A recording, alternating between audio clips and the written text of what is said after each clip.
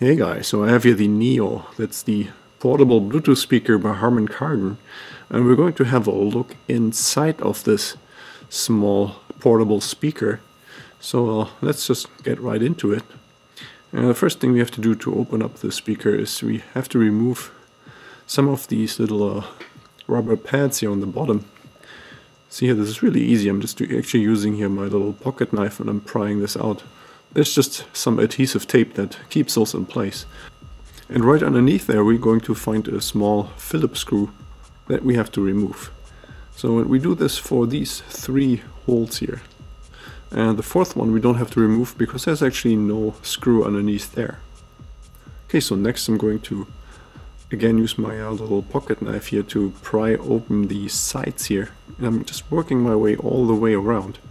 And you can't really completely detach it at this point because there's some adhesive tape right in the center here of the back plate, and that keeps us in place. So you have to work and wiggle and pull a little bit until you can finally completely detach the backing.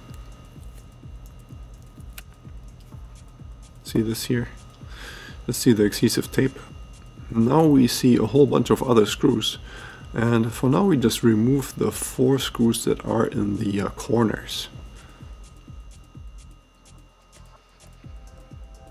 And afterwards we still have the tab here, that's the fabric tab on the top. There's 2 screws holding that in. And when you remove those screws, then make sure you don't lose here this little plastic piece. And we can just easily pull the fabric part out here. Okay, so now we can just kind of pry out the core of the speaker. See, this is how that works. You can already see here the driver and the passive radiator. And this core is actually what is waterproof. So as long as you don't open this up, you don't have to be afraid of not having your speaker waterproof anymore.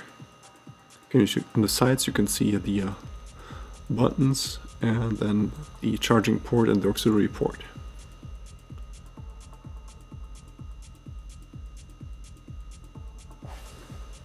Okay, and then here on the top cover we find the buttons here. These just came out, so they were not fastened in any way. They were just stuck in the sides and they just hold themselves in place while the core of the speaker is still installed. Okay, so now we're going to open up the rest of the speaker, and now it's time to remove the 8 remaining screws here. Okay, so then now in order to take the cover here off, I'm just going to pry this open. There's some sealant in there that makes it a little bit difficult to open up, but it's really not that hard in the end. So now before we completely remove the cover, we have to make sure to detach a couple of wires here. First of all, there's here the cables that go to the battery. There's some glue, hot glue on the connector so that it doesn't detach by itself. So I'm going to cut that loose and then eventually I can just pull it out.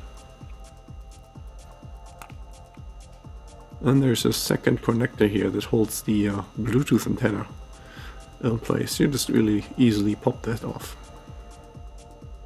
Okay, so now in the lid that we just removed, that's where we find the battery. Let me give you a really close up. So you see here 1000 milliamp hours but 3.7 volts. And then here we have a really nice close-up of the PCB. So a lot of people are interested in looking at the components. So here I give you a really nice close-up.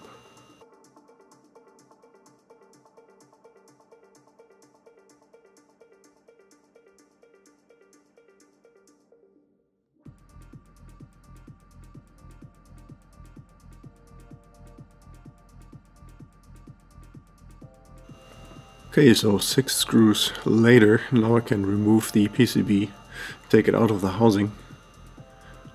And we can take a look at the back, and there is really not a whole lot going on here as you see this. Really just one component on there, and that's on the very top. You see here the LED, the status LED for the speaker. Okay, so then the rest of the housing here, you see this one wire that goes here to the microphone. Then we have here the driver, of course. think it's a 40mm driver.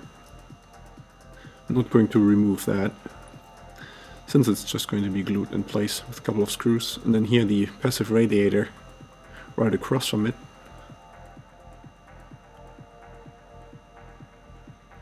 And then here on the bottom, that's where we have the charging port and the auxiliary port. A couple of wires with our connectors. There's actually another connector right where it goes, enters the portion of the port. And you can see this is a separate sealed off component with 2 more screws here, so to make sure that this stays waterproof. See here, this is the outside. So I'm not going to open that since I don't want to risk breaking the seals here. And here we have the openings for the buttons. So you see there's some silicone pads on there, glued on there, so that you can actually actuate the buttons. Okay, opposite side, it's the same thing for the 3 buttons, the volume and the play pause button. Yeah, and this is already it here, the teardown video, looking inside of the Harman Kardon NEO. Give me a thumbs up if you liked this video, and if you have any more questions or comments, write a message below.